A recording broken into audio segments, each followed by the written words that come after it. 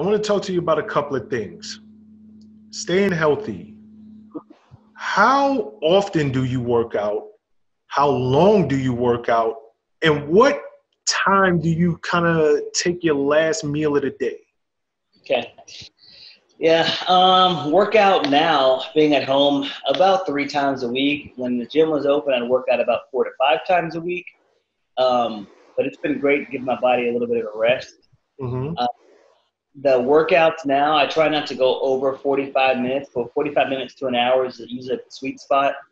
I've been incorporating a lot more stretching and breathing techniques too, doing yoga a lot more to take care of my body as I get older.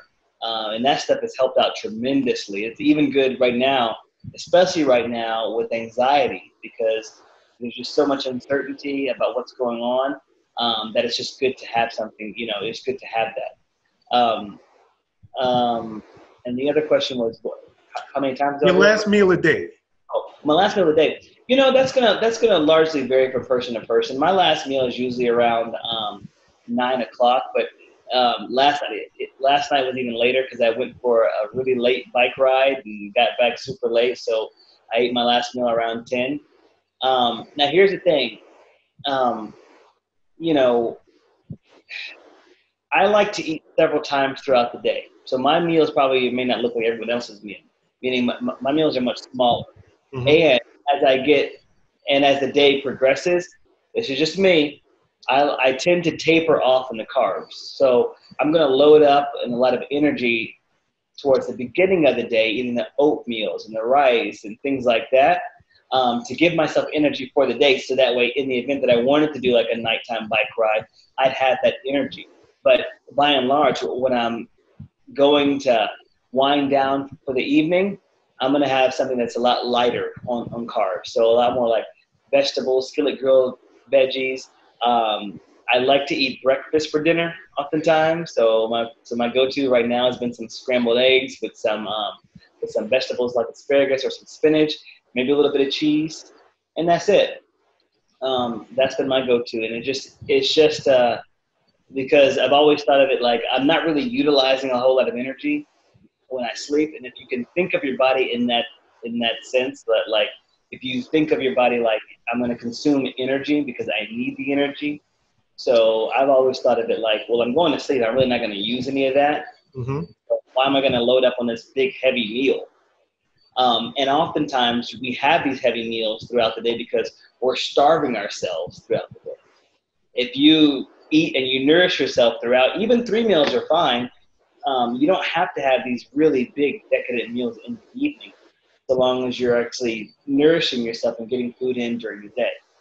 But I want to say this emphatically to people who are listening. That varies from person to person. There are people who can eat a huge meal at nighttime, and that's the 1 ounce of weight gain. For me, if I even think about eating a big meal, I already gain weight.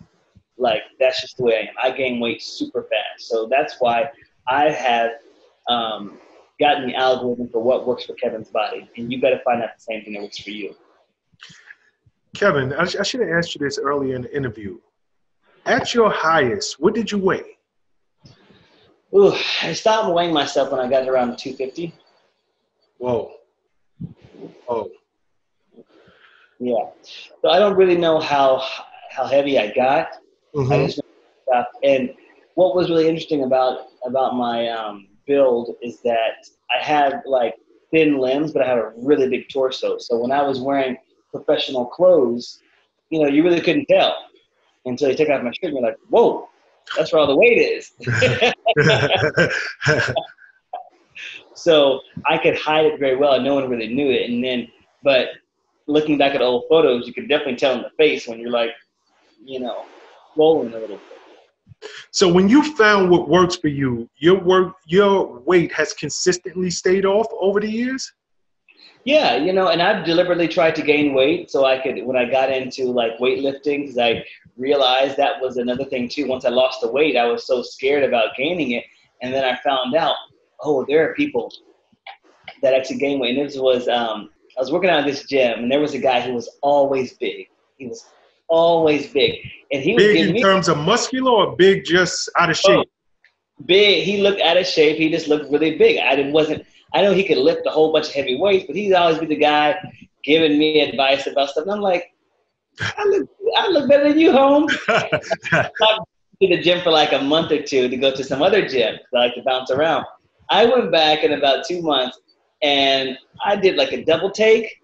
He looked huge. I mean, he had huge arms, huge chest, abs popping, everything. I was like, what did you do? He's like, oh, I have a competition coming up.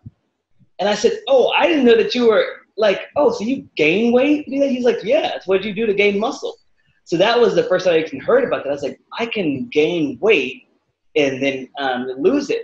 So, but as someone who had always been overweight or struggled with weight, I was just terrified of putting on weight. So over the years, I've learned how to, all right, gain this weight for this reason, train hard, and then lose the weight because I'm trying to get to a certain physique. So yeah, consistently, yes, but I know it hasn't been the exact same because of that. Like at my lowest, I was down to about, God, I think in the 160s.